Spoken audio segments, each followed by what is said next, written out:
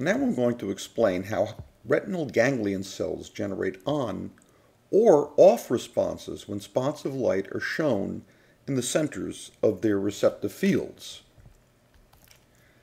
This is to remind you there are two types of retinal ganglion cells, those with on centers and off surrounds, and those with off centers and on surrounds.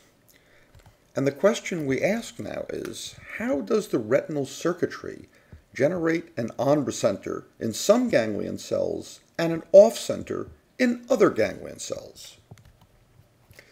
The key feature here is the sign of the synapse that the photoreceptor makes with the bipolar cell, that synapse.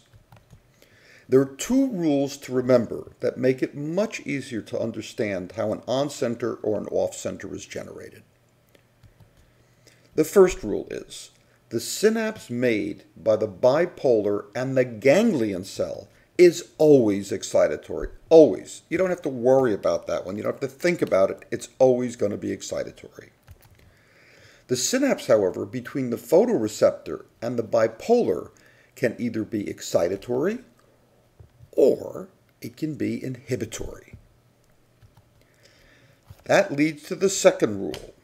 The synapse is always inhibitory for on-center cells and excitatory for off-center cells. And that's what's going to make everything so difficult, because the sign of the synapse is inverted. That is, if it's a positive synapse, an excitatory synapse, you generate an off-center, and if it's an inhibitory synapse, you will generate an on-center. Let's see how this works. All right? And we're going to have three cells here, the photoreceptor, the bipolar, connected to the ganglion cell. And in this case, all of the synapses are excitatory. That is, the synapse between the photoreceptor and the bipolar is excitatory, and of course, the synapse between the bipolar and the ganglion cell is always excitatory. So let's record the membrane potentials of each of these cells in the dark. So we stick microelectrodes into them, and then we connect them to some kind of recording device like an oscilloscope, and let's see what the membrane potentials are like in the dark. And of course, the membrane potential of the photoreceptor is depolarized. And just to refresh your memory, the reason it's depolarized is because there are sodium channels in the segment or the membrane of the rod outer segment, in fact, the cone outer segments, too, of all the photoreceptors. And those open sodium channels allow for the influx of positive charges, which accounts for the depolarization of the photoreceptor in the dark. Okay, so we have that squared away.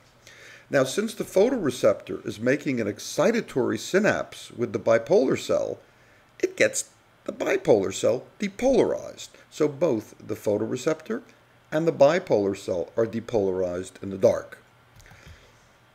And since the synapse between the bipolar and the ganglion cell is excitatory, and the bipolar cell is depolarized, it is releasing transmitter onto the ganglion cell, causing it to depolarize, and the ganglion cell is firing randomly, that is spontaneously, in the dark. Now, just to refresh your memory, all the excitatory synapses between the photoreceptor and the bipolar utilize AMPA type of glutamate receptors. So glutamate is released, and what happens, it binds onto the channel, it opens the channel, and you get an influx of sodium, thereby depolarizing the bipolar cell. Okay. So now what's going to happen when we flash on some light? So the cell is initially depolarized in the dark, and we flash on some light. And the first thing the light does is it causes the photoreceptor to hyperpolarize. And because it is hyperpolarized, the photoreceptor stops releasing excitatory transmitter onto the bipolar cell. There it goes. And whereas the bipolar was previously depolarized, because it's not depolarized anymore by excitation, it too will hyperpolarize. And because it hyperpolarizes, it in turn will stop releasing excitatory transmitter into the ganglion cell, and the ganglion cell will hyperpolarize. So all three of them were hyperpolarized in the dark. They follow each other. I want to pause for a moment to make a point about the effects of hyperpolarization on ganglion cells. I want to take you way back in time to the chapters on sodium channels and anodal break excitation. Remember that the gates of sodium channels are set by membrane potential, where the probability of the activation gates being open and the inactivation gates being closed, that is when the channels are unavailable, is much higher when the membrane potential is depolarized and much lower when the membrane potential is hyperpolarized. Now consider the ganglion cell in the dark. Here the membrane potential is depolarized, and thus some, although not all, of the sodium channels are in an unavailable state.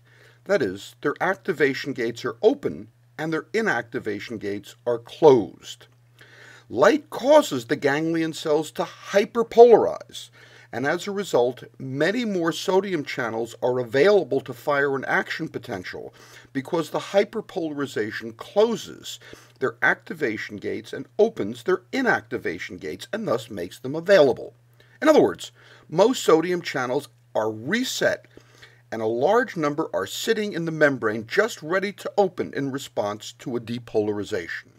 The depolarization comes when the light goes off, thereby causing the bipolar to release excitatory transmitter onto the ganglion cell. Here it is, watch.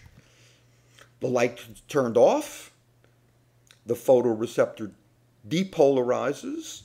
The depolarization of the photoreceptor causes it to release excitatory transmitter onto the bipolar. The bipolar depolarizes, which causes it to release excitatory transmitter onto the ganglion cell, and the ganglion cell therefore depolarizes.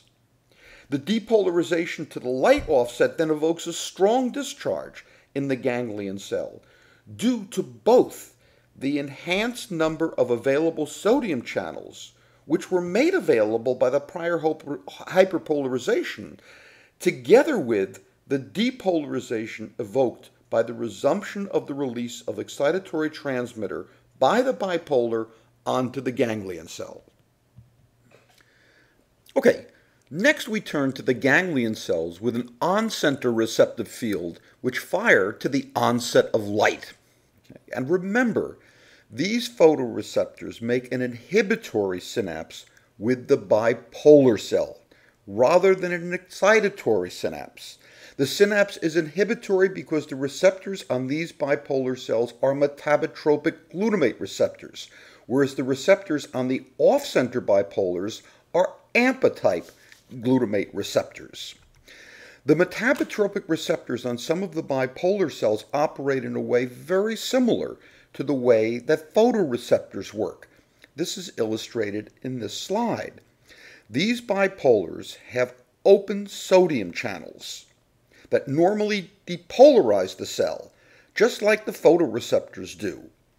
When glutamate binds to the metabotropic glutamate receptors, it triggers a series of events that hydrolyzes the cyclic GMP and acts to close the sodium channels, thereby preventing the influx of positively charged sodium ions and causing the bipolar cell to hyperpolarize. The important point here is that when glutamate is not being released, the bipolars are not in the normal resting potential of about minus 70 millivolts, but rather the bipolars are depolarized. I will point out to you why this is important in just a few moments. Okay, here we have an on-center receptive field in the dark. And of course, in the dark, the photoreceptors are depolarized. They're always depolarized in the dark. And because the photoreceptor is depolarized, it's releasing inhibitory transmitter onto the bipolar cell and thus hyperpolarizing the bipolar cell. Because the bipolar cell is hyperpolarized, it does not release excitatory transmitter onto the ganglion cell. The ganglion cell is not excited, and thus it's at its resting potential around the potassium equilibrium potential.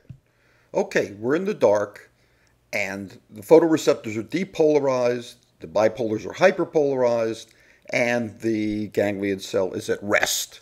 Now we flash on some light. And what happens is that the photoreceptor is hyperpolarized by light, and it stops releasing inhibitory transmitter onto the bipolar cell.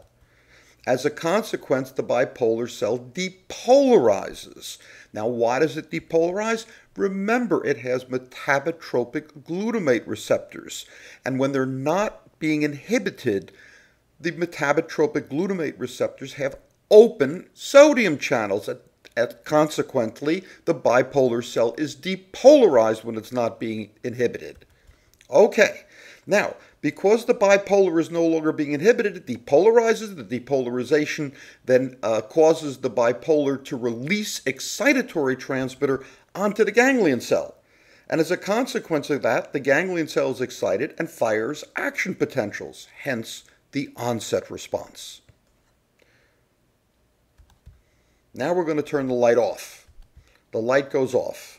And when the light goes off, the photoreceptors depolarize again and they release inhibitory transmitter onto the bipolar.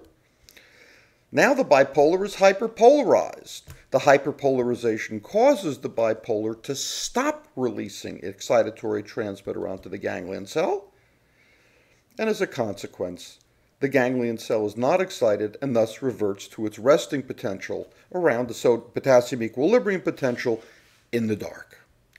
And that's how the onset response is generated in an on-center receptive field ganglion cell.